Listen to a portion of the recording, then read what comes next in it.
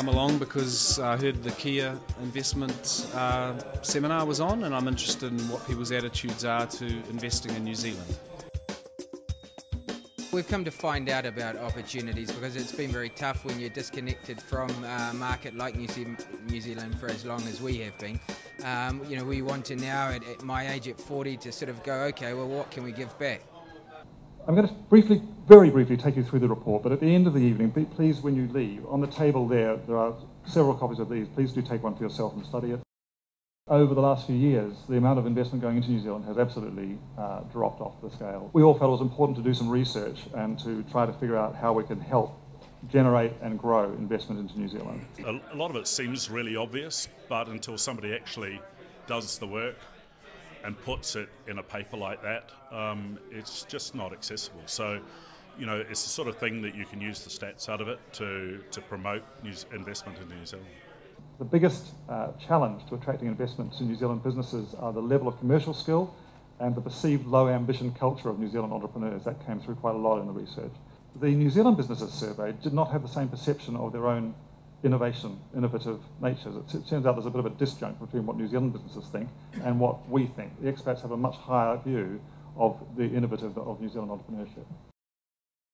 I really reinforce the point about New Zealand companies being so innovative and entrepreneurial. I was just down there last month, and it hits you again and again how incredibly interesting and attractive the product opportunities are.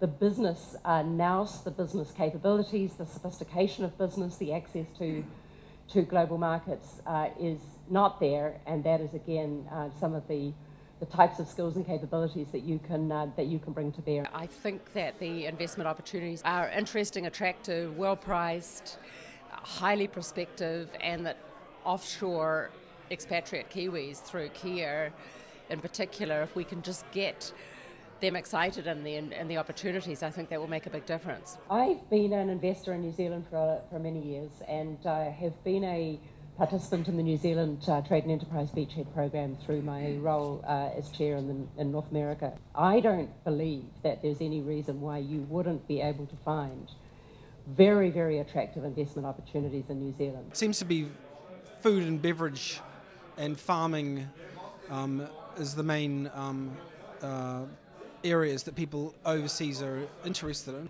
70% of the economy is in food and beverage. There are enormous opportunities in food and beverage, and we're going to hear more about agriculture, which is clearly a huge opportunity for all sorts of innovative investment vehicles. As the global population increases and demand for protein continues to increase, and New Zealand is a very efficient producer of protein, so the dairy industry and a lot of related farming industries in New Zealand have got a great future. Not only is agricultural commodities the new oil, but New Zealand is the Saudi Arabia of milk protein. This is consumption of proteins in China, red meat and milk proteins. This stuff here takes 10 more hectares to produce than rice, cereals, dry roots and tuber. You wouldn't want to be a dry roots and tuber producer in China. That's not a growth industry. This stuff is, and this requires more hectares, so we've got amazing demand pressure coming into agriculture, and we've got amazing constraints in supply. In the 1960s, New Zealand had the same per capita income as Switzerland. Top of the OECD, we plummeted with the restrictions on world trade in the 70s. But look at the rocketing return in New Zealand in terms of trade. New Zealand has the potential to go right back up there and be at the top of the OECD with this type of terms of trade performance. But I'm always keen to try and get European people to invest there, and obviously the more information I can get from an event like this gives me the ammunition to get European investors to get stuck in. The idea that came through quite strongly in the research of establishing some sort of seed fund, people who aren't quite willing yet to risk all their own money on their own account, they'd like to pool it with other people's money, and so in so doing de-risk it by going to some sort of seed fund. There's a lot of interest in seed funds investing in New Zealand enterprises.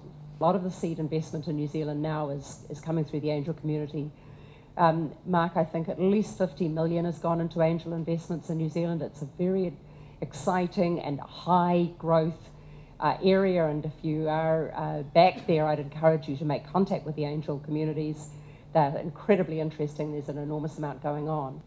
We have been an early stage fund manager for the last 12 years, so we've been going out at bleeding edge, so seed or angel phase, really investing in a smart guy or girl with a great idea, a hell of a lot of passion, and a big aim or a big objective. It's great to see some New Zealand companies, and Trade Me is one example, that have been just really, hatched in a garage and have proven to be very successful business models, and I think New Zealand has done that on several occasions. Safe to say, in New Zealand right now, it's quite easy to get angel money. If you're a good, smart entrepreneur with a good business plan, you'll find money. There is money down there, but it's in that gap in between. The $2 to $5 million cheque is virtually impossible to find. The real challenge that I think a lot of New Zealand businesses face is they don't know what they don't know, and they think they're at the bleeding edge of what they're doing.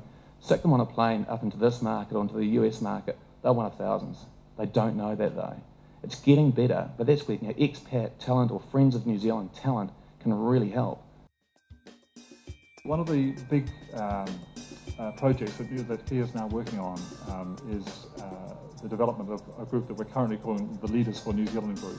It's a network that is devoted to the principles of helping to grow the New Zealand economy through connections, through investment, through influence. Kia is providing that conduit. It's providing the links and the connections with the key players who can take you to where the investment's needed. The Kia network allows us, I guess, to have contact straight away with people who are making things happen. It puts us in touch with Kiwis who have got feet on the ground back in New Zealand and all around the world.